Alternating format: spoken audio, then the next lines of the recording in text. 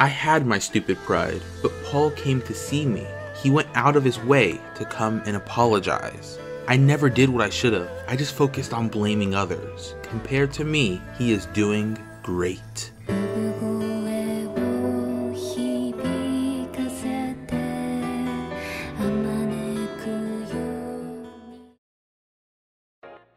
Hello and welcome to another Hot Rodster review. Today I will be reviewing the second core of Mushoku Tensei Jobless Reincarnation's first season. I watched and reviewed the first part about 7 months ago and I was very impressed with the anime then, and now I can confidently say that this is becoming one of my favorite anime. This part adapted 3 arcs from the web novel, and I intend to give my thoughts and opinions about each arc, one by one. With that being said, let's get into the review. This story picked up right where it left off from the last part. Rudeus and Eris are both traveling with Rudyard in hopes of making it back home. Thus begins the Voyage Arc. This arc contained 4 episodes and it had good comedy, action, and even drama. A lot of the comical parts were near the beginning. The interactions with the Demon Lord definitely got a few laughs out of me, and the episode where Roxy and her party were looking for Rudeus was also hilarious. Most of the humor is sexual, and I know that a lot of people see that as cheap comedy, but it got me laughing, so I can't really complain. Although as much as I did like Roxy's half an episode adventure, I will say that it was a little frustrating that she pretty much crossed paths with Rudeus' party, yet still missed him. I guess I'm just a little anxious to see their reunion, and it is a little annoying that it has been postponed for now. This arc got more tension and action when Rudeus and his party, Dead End, took on a mission to save some beast children. I honestly thought that Rudeus was going to be executed when he was imprisoned, but he wasn't.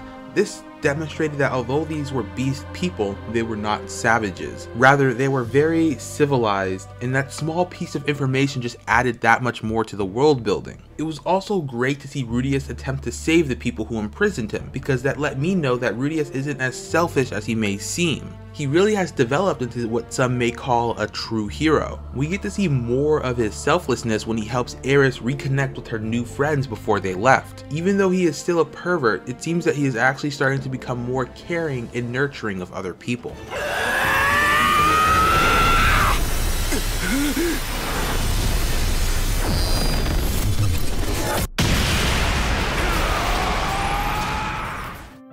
The reunion arc has 3 episodes, and it is one of the most emotional arcs up until this point. As the name suggests, this arc focuses on the reunion between Rudeus and his long-lost father, Paul. I know that a lot of people hated Paul since he cheated on his wife in the last part. In the beginning of this arc, it definitely made that crowd hate him more. He acted like such a jerk at the beginning that even I started to dislike him a bit. However, after learning about how much he had lost, it was very difficult for me to hate him. Up until this arc, I didn't realize that Rudeus wasn't the only one affected by the teleportation. I mean, I had my suspicions, but I had no idea how large the scale of the teleportation disaster was. But I believe I was unaware this entire time because we have been looking at this through the perspective of Rudeus. While Paul was out of line, he was kind of correct that Rudeus had been treating this entire journey like a game. Rudeus himself realized this and it caused him to become more depressed. But seeing both Rudeus and Paul make up was one of the best things ever. I loved the flashback to Rudeus' old life as it reminded me that he doesn't want to make the same mistakes that he did in his previous life. He had a new chance and a shot at redemption and he cannot throw it away. And the scenes with Eris were also very cute. Watching her attempt to comfort Rudeus just goes to show that she is a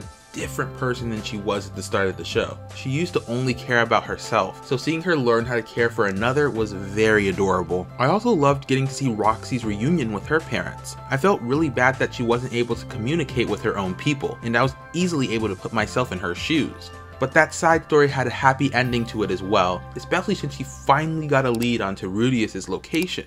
The only part of this arc that I didn't really like was the lack of interaction between Rudeus and his sister. It felt like she was kind of just there, and I expected her to be a somewhat relevant character in a reunion arc. The best part about this arc was the change in direction. At first, Rudeus' primary goal was to get back home. Now he wants to find and rescue his missing family and friends. Again, this just goes to show that Rudeus is more than just a pervert. He is a hero.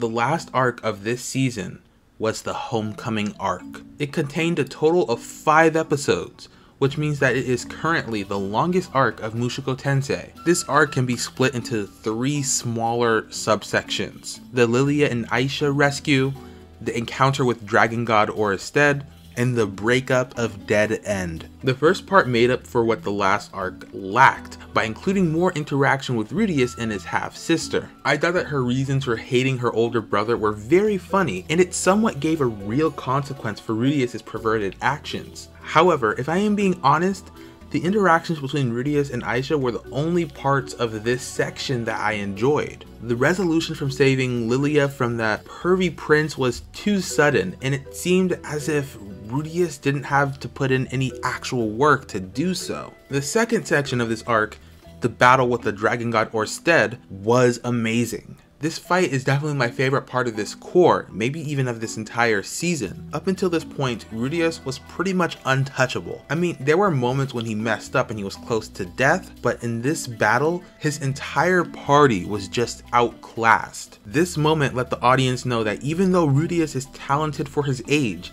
he still has a long way to go before he can go head to head with one of the strongest beings alive. Not to mention the animation during that fight was amazing. The animation for this show is usually amazing, but Studio Bind really outdid themselves for this fight. And at the end, I actually did believe that Rudeus was going to die. Since this is a show about reincarnation, I thought that he might die and get reborn elsewhere. I am glad that Rudeus is able to survive, but it was a really tense moment for me, and it is definitely setting up something huge in the future. The last part, the breakup of Dead End, was pure pain and sorrow. I've grown attached to their group dynamic, so seeing Ruijerd, Eris, and Rudeus go their separate ways definitely hurt a bit. But I think what hurt the most was seeing Rudeus get abandoned. It felt like it took forever for Rudeus to build a new life and family, and it got destroyed right in front of him. But of course, Rudeus eventually found the strength to get up and keep going, making for a perfect end to a great season.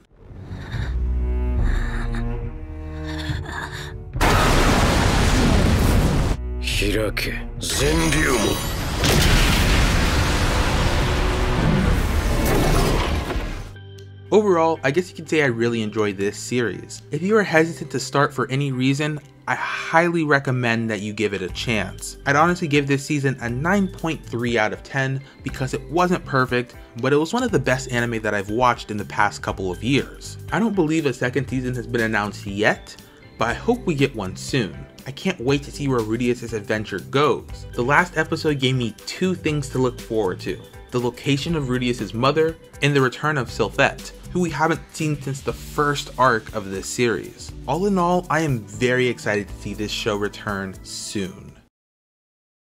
Thank you for watching my video. If you enjoyed, be sure to leave a like and to blast that subscribe button to see more Mushoku Tensei and anime content on this channel. And leave your thoughts on the series as a whole in the comment section down below. I'll see you in the next life. Peace out.